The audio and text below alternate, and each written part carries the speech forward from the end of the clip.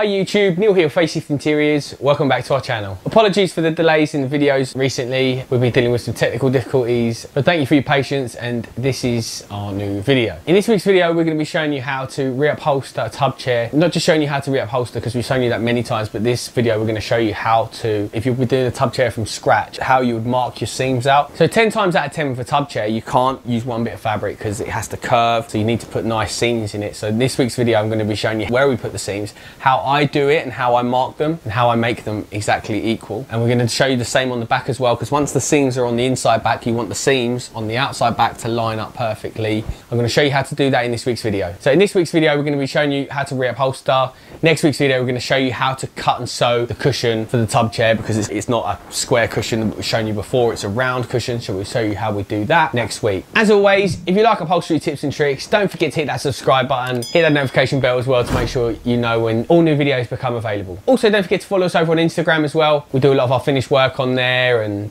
just general stuff, and it's there. So let's get into this video. This is how to reupholster and mark out your seams for a tub chair.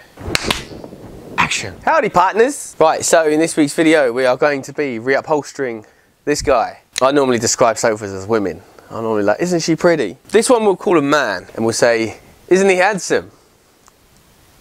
Right, so as you can see, tub chair. We've already taken the legs off, so excuse that. Right, so I'm going to take this cushion off. So right, the first thing I noticed is when you're doing a tub chair, you have these seams that go in like this. These ones, they're not straight at the moment. They're quite bent. I'm going to redo them. Also in this video, I'm going to show you how to make, or how I do it, how I make my templates for a back like this, because you need to come over here, and then also on the back. So as you can see here, hopefully, I'm not sure if you can, where this joint finishes over here, this seam is here, miles away. That's an inch. This is not good quality. This is very bad quality. So we're going to rectify that. We can't be doing that. If you're doing higher quality furniture, you cannot be having seams that don't line up. I'm going to start stripping this down and showing you how we will upholster this. So I'm going to show you how we cut it. So we'll cut that back panel, and we'll also show you how to shape it here. This bit is stitched up, but we might hand slip this, or we might just do a real nice tight pleat. We might not need to stitch this. I'd like to leave this nice and long. The seat we can probably change, as we don't need all this fabric in here. It's got a cushion. So let's start taking this chair apart. I think the seat is detachable. The seat's separate, which is a good thing. That makes it easier for us. Yep, see the webs there, quite soft. So we're going to show you how we go about this. There's a beautiful fabric to put back on this. Absolutely bloody beautiful. The customer's chosen a fabric called Viridis Teal by Romo, and it's one of the black edition velvets. It is stunning. It's kind of like, not like a dip dye, but like randomly sprayed teal. So it's gonna look beautiful when it's finished. Right, guys, as you can see, we have the seat. Now, when you're reupholstering, you shouldn't just throw fabric over the old stuff. You need to make sure it's structurally sound, as it's your name against it, and it needs to be stronger. So you can see they're quite soft. So what I'm going to do is I'm just going to run some webs in between these ones.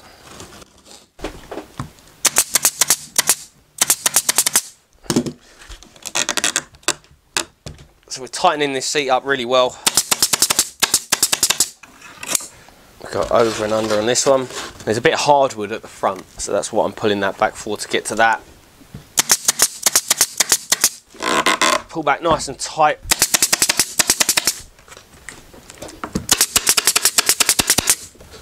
And as always, you should always protect your webs with some Hessian.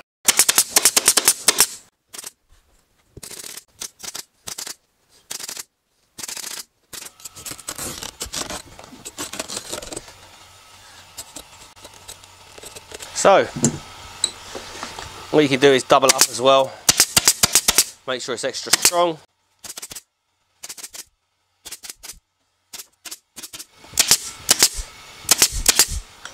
Right.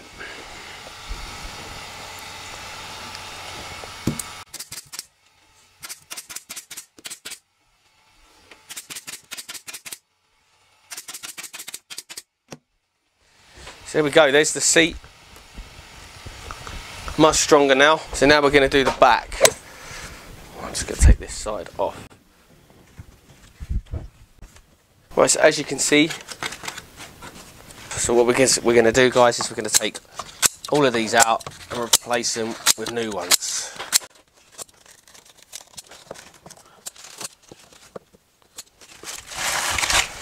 see what they did. They used the stretchy ones here, and then where the body doesn't really go, they've just used the cheap web.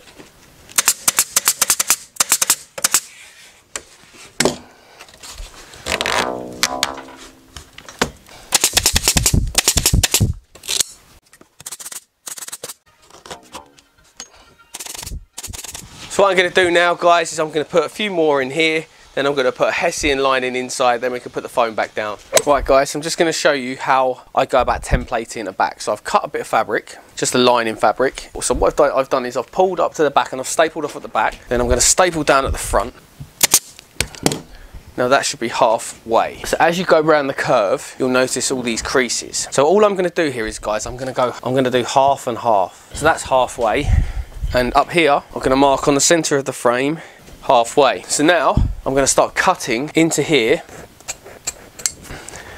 See there, literally as I've cut round, I've been able to clear out those creases. So I'm just going to keep going up here, pull that round. So again, I'm cutting in. So as you can see there, got no sort of creases here. There's a couple down here, but we can staple them off as we come around. Stick a few more in there. So the reason I'm doing this is, on a tub chair, you can't just use one long continuous piece of fabric, as there will be ripples. So here I am just working out where my seams are going to go, making sure they sit nicely in a nice position, and making sure that your fabric doesn't get rippled up. And here I am using my piping cord to just look at where my seam needs to be. Sometimes I sort of put it on and I step back and I have a look at it from a distance and say, that looks right.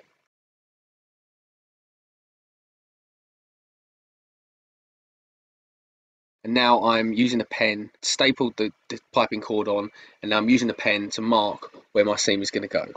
Right guys, so as you can see, we've laid our other fabric on top, and you can see our piping cord there. So I've got rid of all of this. There's a couple of bits here, but I can get rid of them. They'll come down. So what I'm going to do now is just mark against the piping cord my second panel. What I'm going to do is I'm going to make a mark there. So what I'm going to do now is I'm going to cut half an inch away. So I'm just going to chop this excess fabric away here we don't need. So now I can carry on cutting down here, half an inch away from my seam line.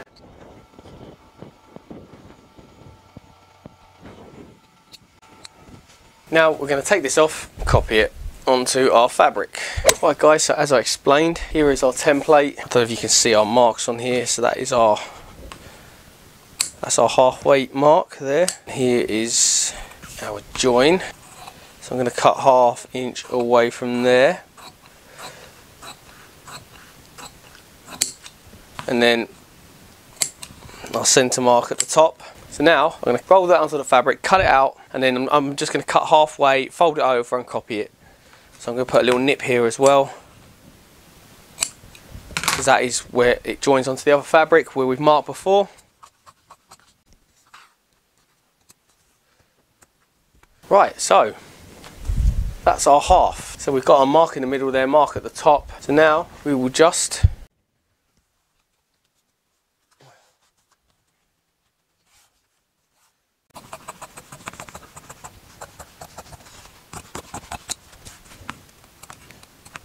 right, so that is our middle piece. So now we're just going to cut our two sides.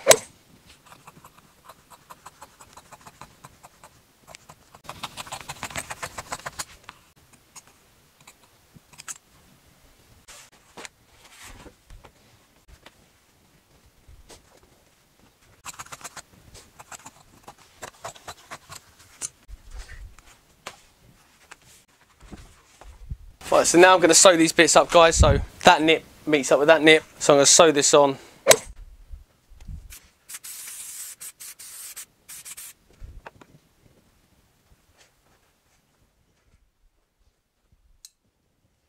So we've now put our dacron on. Now we're going to start putting our fabric on. We're going to start working our way around. I'm going to start at the back, put a staple in my middle nip, and put the fabric where I marked it.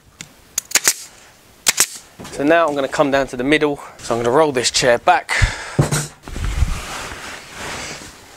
I'm going to come down. So that is where we need to be, just there. Let's push that down a bit more. So I'm just going to put temporaries in,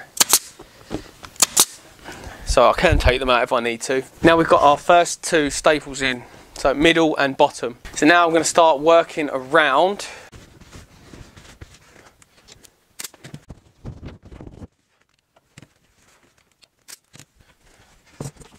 Right, so I'm just going to start, move out of the way. I'm just going to start working this bottom round.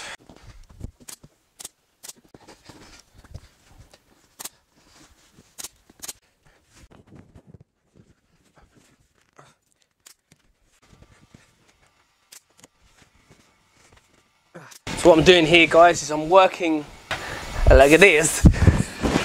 I'm working the fabric around from the middle, getting it out.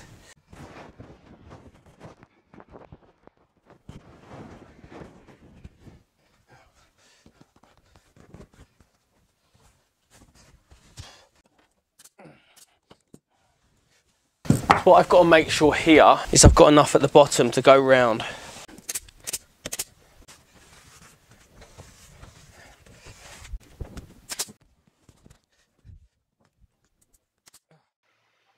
So what I'm doing here is I'm working my fabric towards the front. So I'm pulling it forward, making sure it's nice and even, there's no ripples and bumps. Now I'm going down towards the bottom to make sure that we've got enough fabric to go around the bottom. Making a little pleat. Now I'm going to start working my way up, and then we will do our pleat on top of the arm. So now we're working our way up, we're pulling our fabric up as tight as we can, because that's how we want it to be. You don't want it loose, you need it nice and tight. So now what I'm doing is I'm pushing all the fabric in that I don't need and checking how much I can get rid of. Then I'm putting some staples in to hold it in place. One more staple, and now I can see how much fabric I need to get rid of. So using my scissors, I'm cutting away all the fabric I don't need. You can see here how much I'm cutting out, getting rid of all that. Now you just dress it nicely, make sure it sits bang on the corner, staple it off.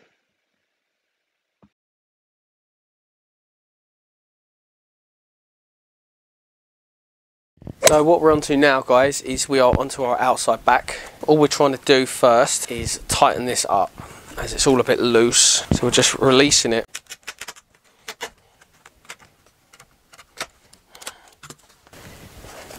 So what I'm doing now is really tightening this up, because you want a nice solid outside back, nice and strong. So I'm just tightening this, really tightening it.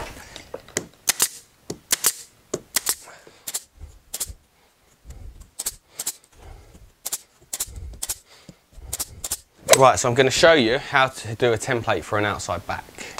So what we're going to do is get our lining fabric. So we've got our lining fabric, and we're going to temporary this on, just temporaries, so they're not all the way in.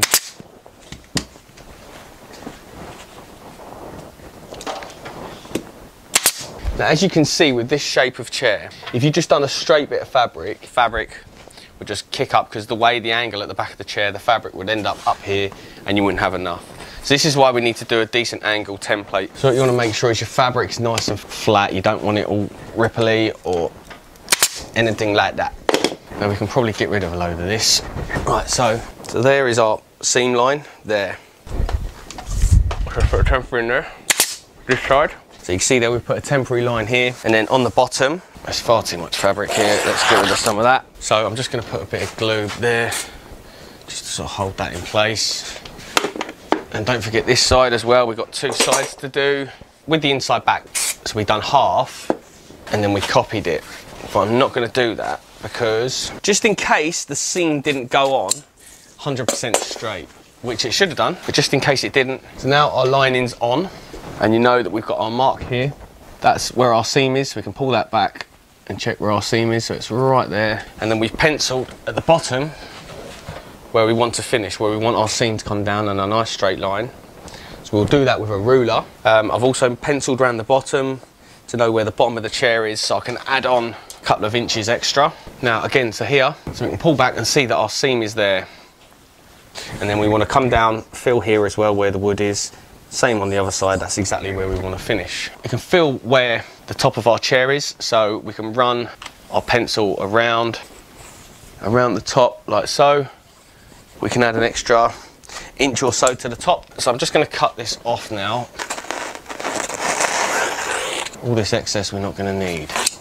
So now we're going to do our side panel. So you could get yourself a ruler, sort of line up where your join's going to be and sort of run that down.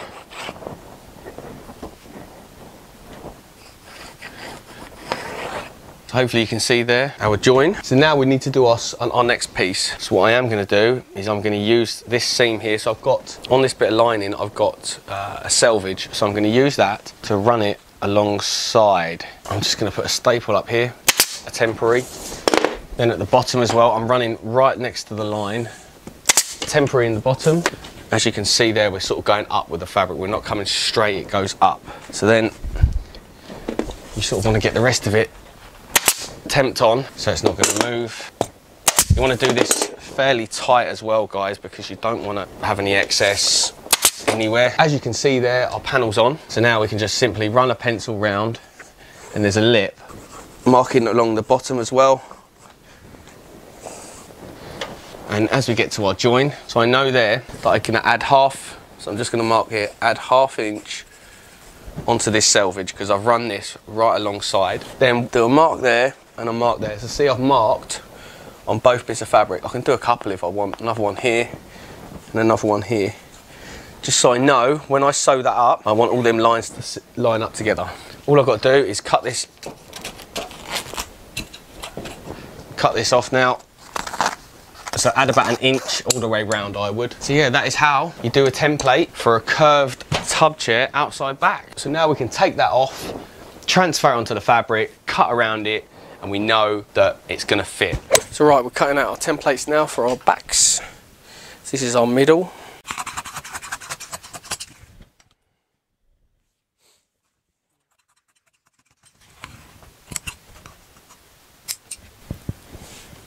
I'm going to flip that over and do the other side.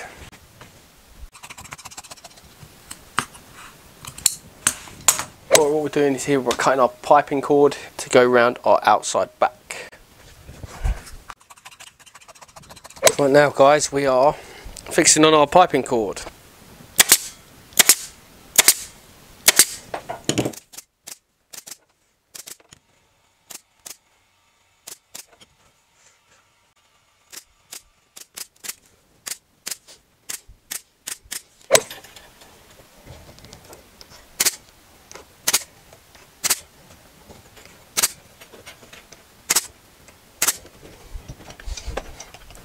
Right, so now we're just putting our gripper on. Gonna start working our way around.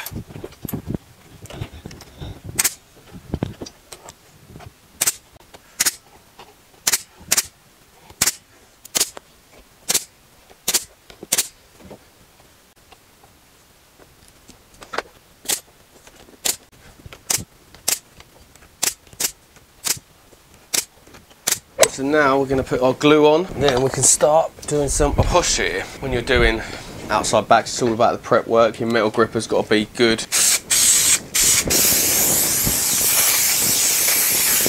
Very important that your metal gripper's on right and is fixed on good.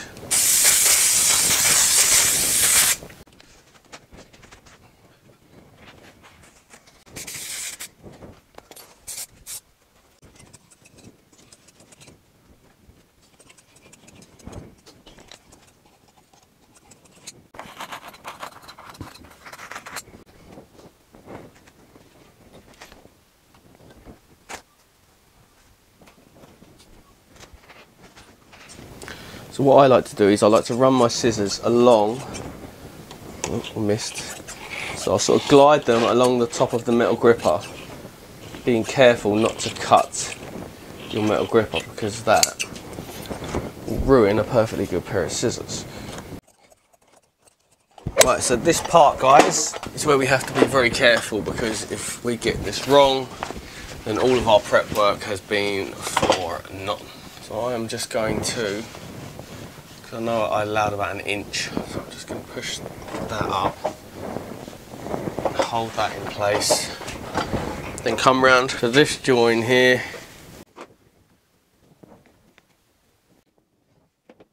Right, so now we've got our fabric joins in place. We're going to start tucking all this in around here. So I'm just going to start working our way around, flattening the fabrics. Fabrics. Just put the fabric in around the other side at the end, and I'm going to do the same here, just to hold it in place down here. So now I'm just going to pull this under here, put a temporary under here. I'm going to pull that down here, get rid of all that excess. That looks good to me, so I'm going to push that up. Right, so again, I'm going to pull this down here, pull the excess out.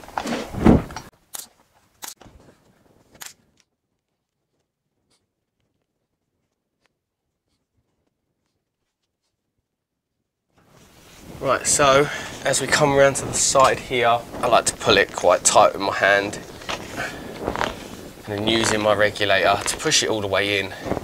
And this is quite a good velvet to show you on because it's going to mark quite well. So as we pull this out, you'll see our nice mark all the way up, so we can follow that. So I'm cutting up my regulator line now that I've done with the gripper and the regulator. Now I'm tucking the fabric in using the regulator, then I'm going to push the metal gripper down. Nice and tight, keeps it nice and tidy. Hammering down the metal gripper with a heavy hammer. Right guys, so what I'm doing now is I'm about to do the template for the seat. So as you can see, I've taken the old fabric off and it's got a shape here. So I've just laid this old fabric on here. I'm just going to make a template. So I'm just following the foam underneath here.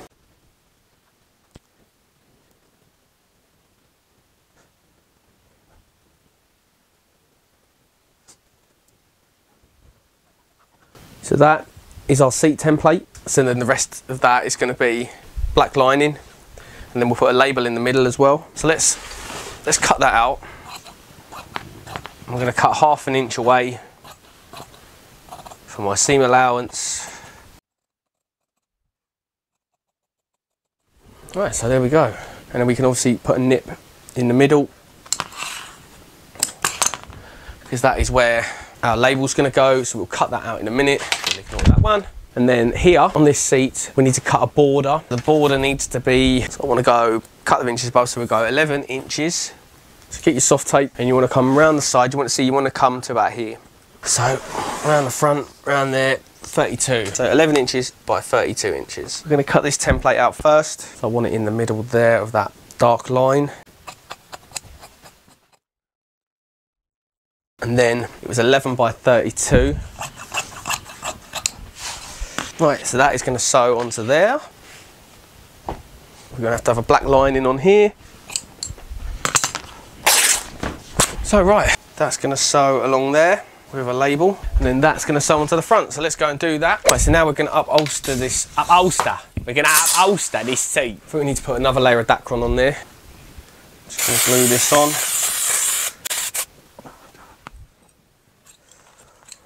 Right, so with our new Dacron on,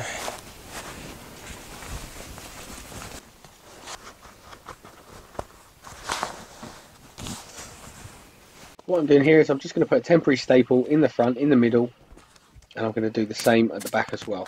Just hold it in place so I can start working out from that point. what I'm doing here is I'm looking down my line, making sure that that's straight, making sure that my front is on nice and straight. And I've shown you before how we use our hand to roll that over like so, still keeping our line straight.